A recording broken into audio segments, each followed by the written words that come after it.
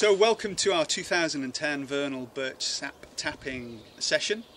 I've selected a birch tree in this grove that's facing the sun, getting plenty of heat onto the trunk. Looking for a good healthy birch tree that's at least 8 inches round in diameter at breast height. I'm selecting a spot that's about 2 foot up from the ground, fairly smooth bark, and I'm going to introduce a hole using a fairly old-fashioned auger, like a giant corkscrew. Really critical, if you're tapping more than one birch tree, do ensure that you're sterilising this drill bit in between taps, because we don't want to introduce any disease into the birch trees. So that gets a good quick sterilisation.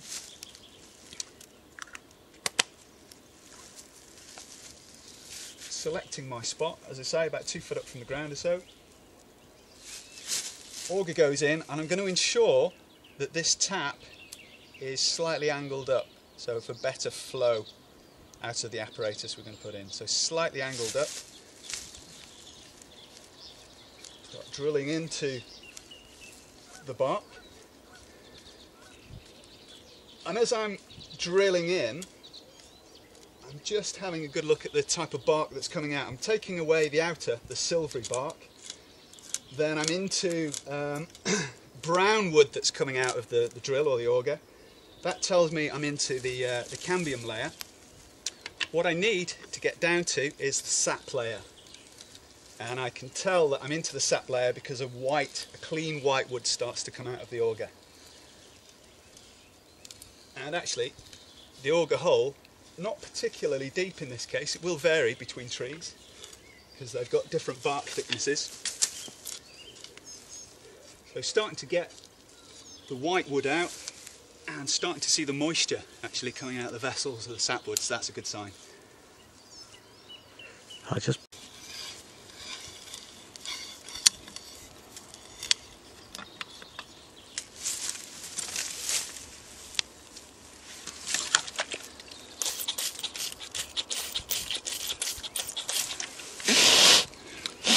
Okay, so the hole's drilled. It's not too deep, it's not going in towards the heartwood where there aren't any sap carrying vessels, and it's not too shallow that the bung's going to go into the cambium layer. So we need the bung, the end of the bung that we're going to put in next, just to reach into the sap wood, the white wood, and I can start to see that coming through the vessels of the white wood there. So I'm going to take a bit of winemaking equipment in this case, rubber bung, that goes in, good strong twist, so there's a good connection there, we're not going to lose any fluid, and I'm going to start to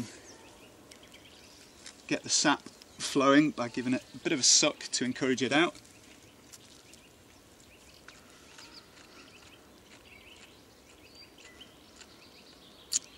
The ultimate soft drink. Okay. Tube goes in. Be careful, in best of winemaking traditions, be careful just to sterilise all this equipment. Don't want any rogue bacteria getting into it and spoiling the batch. That goes into your container.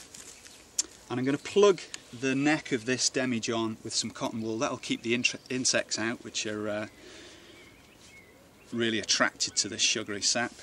And also it lets a bit of air in and out, so we don't get an airlock between the pipe here and the container.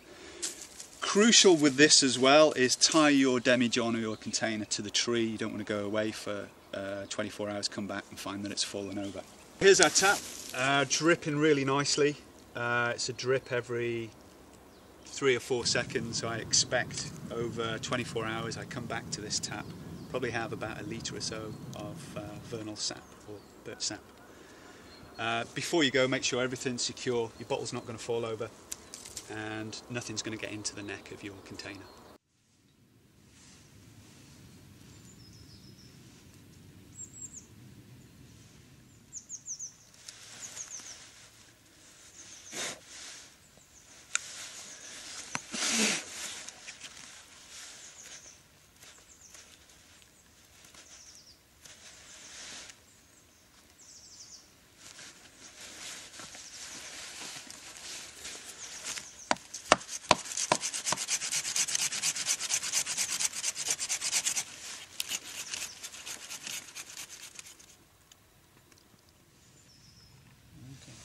Yakida.